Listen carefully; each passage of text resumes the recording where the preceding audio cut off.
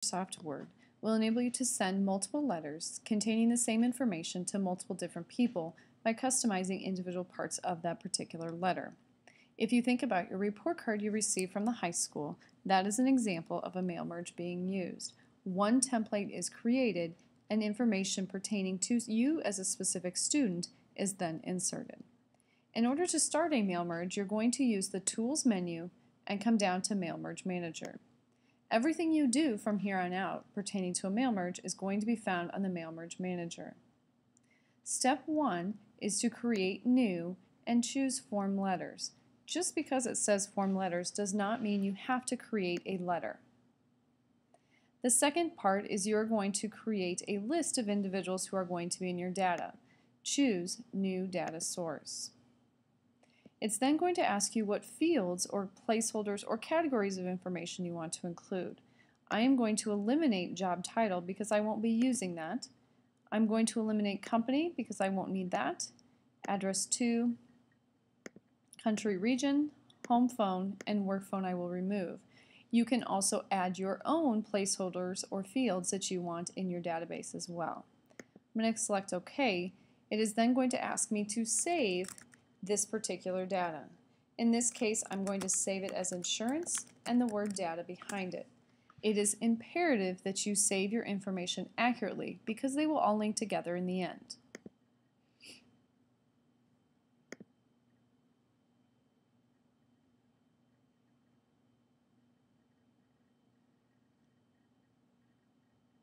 It is then going to ask me to key in the information about each person. My first person is Ms. Angelo Martinez.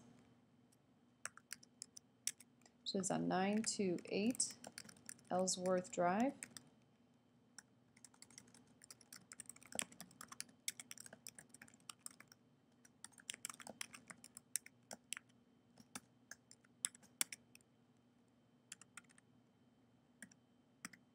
Once I am done with this particular person, I simply hit Add New, and I can add the second person.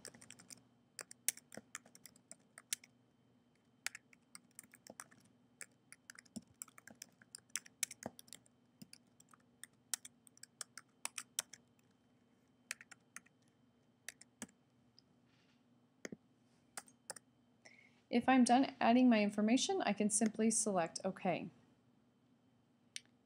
Notice now over on my Data Merge Manager, Mail Merge Manager, I now have those fields that I had keyed.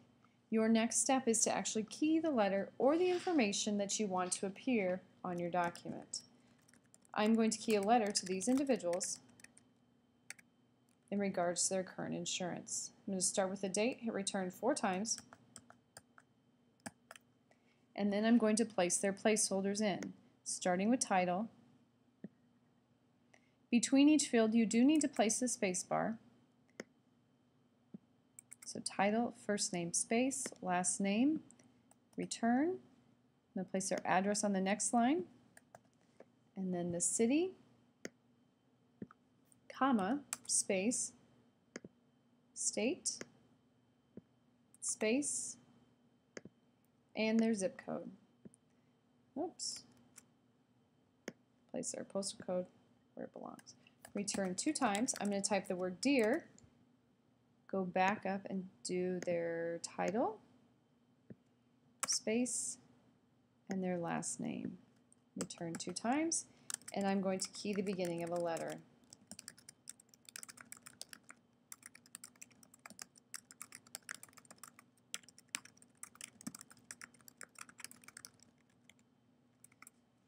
Now, we'll say my letter is done. It is time to preview my results. Down below in the 5th step is a Preview Results option. If I click on ABCs, it'll show me the View Merged Data. So once I click on that, you will see it no longer says title, first name, last name, but it says Ms. Angelo Martinez. I know I have 2 records or 2 individuals in my data. If I go to my next record, that information will change. Notice all information that I keyed stays the same. Any placeholder information will change. Once you deem your letter to be perfect, you can go ahead and complete the merge. You have 2 choices. You can merge your letters directly to the printer, or you can merge them to a new document. In this case, we are going to merge it to a new document, noticing that an entirely new document will appear. Form letters 1. First letter goes out to Ms. Angelina Martinez. Scrolling down, you will see Dr. Anita Burton's letter.